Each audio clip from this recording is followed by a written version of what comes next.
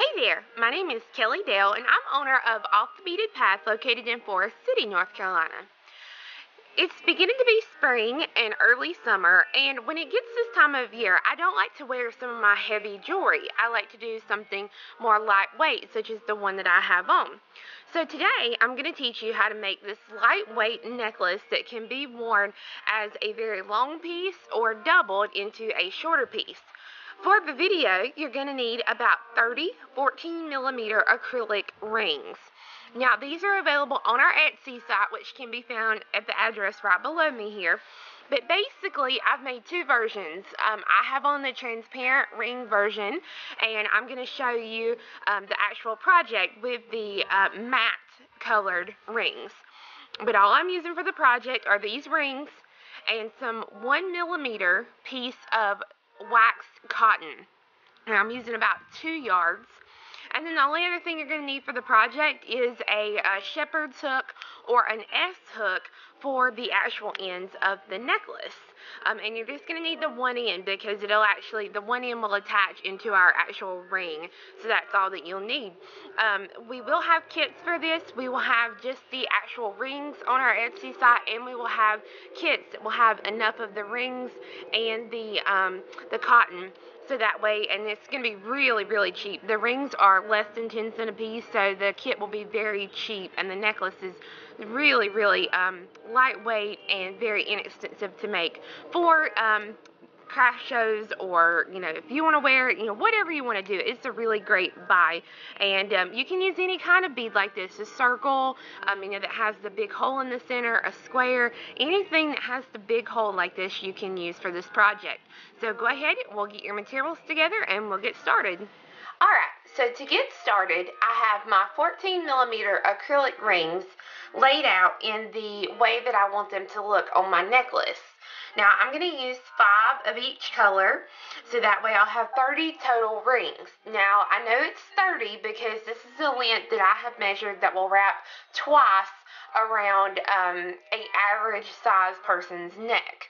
If you need more, add more. It's completely up to you. This can be made as long as you want it to be, so that you can either wear it very long or short. But I have my 1mm waxed cotton cord here, and I've got my ends together. And what I'm going to do is I'm going to take my first color, which is I'm going to use this purple, and I'm going to slide it onto one of the cords. With my ends together, I'm going to slide it all the way down to the bottom. And I'm going to take and make a knot.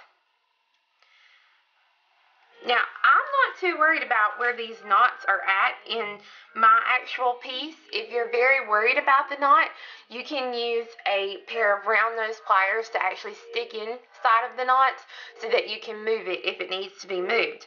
But I'm just going to take and I'm going to put a knot up close to my ring, and I'm going to zoom in just a little bit so that you can see a little bit better as to what I'm doing.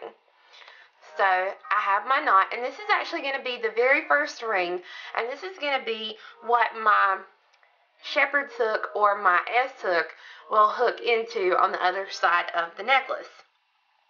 So I have my first bead on. I'm going to come back to the top. I'm going to take my 2 ends, and I'm going to take the next ring, and I'm going to stick the threads through the ring going opposite ways. I'm going to put my 2 threads together, just like this. I'm going to pull the ring down to meet the knot.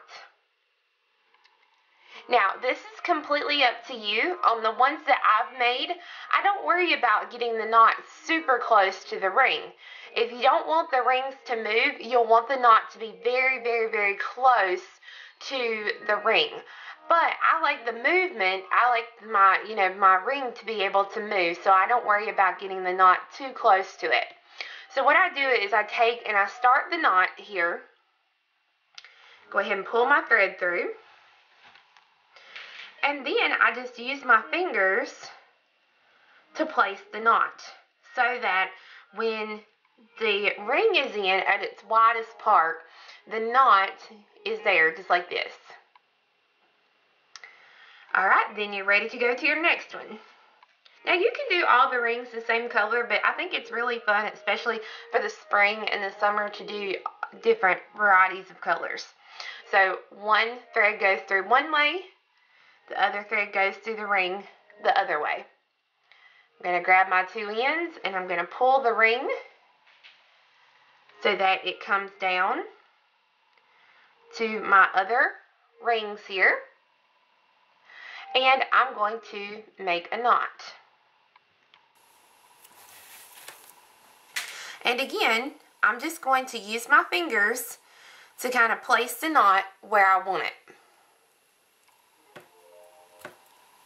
And it's okay if every knot is not exactly, you know, the distance between the next knot. That's completely okay. That's the whole fun thing about this necklace.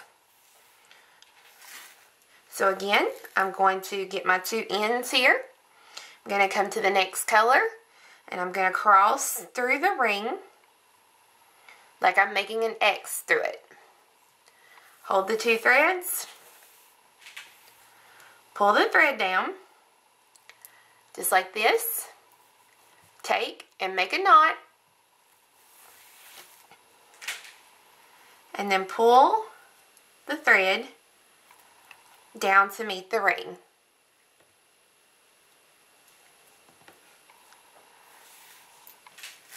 Again, get your ends together. Put your next color on. I'm going to cross through my ring in opposite directions. Pull the cord down to your other knots. Start the knot.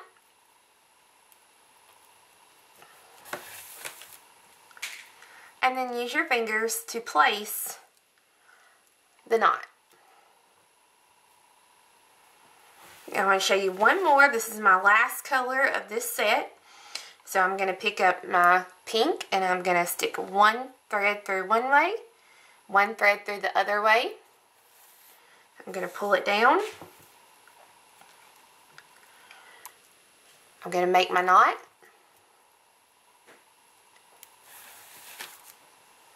And I'm going to use my fingers to place the knot. And you will want to continue adding on your rings until you have 30 rings on your thread. Alright, so this was my very first ring. I've got all my rings on there, and this is the very last ring that I put on. And you can see I did my knot just like I normally would. Now, what I'm going to do at this point is I'm going to take a good pair of cutters or scissors, whichever you have, and go ahead and trim the extra little piece, just a one piece. Cut it off of your thread. Now, I'm going to take and I'm going to make a knot. I'm going to take this one piece and I'm going to try and do a knot. And here's the thing. You want to try and keep this a very small knot. I have very big hands, so it is hard for me to do this. But you want to try and keep your knot small.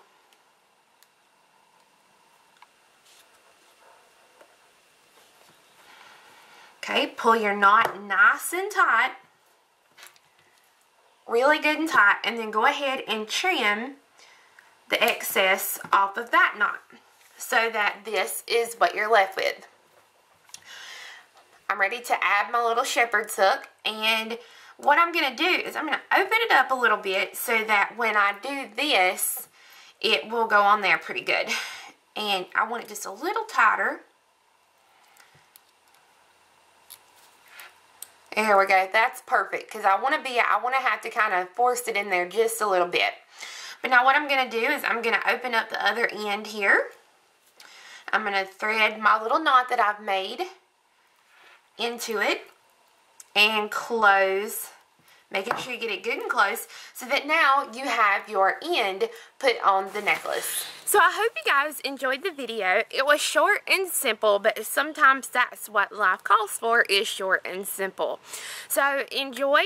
Be sure and go to our Etsy site, which is listed right below me, and see all of our new goodies that we've got listed this week, plus pick up the kit for the necklace.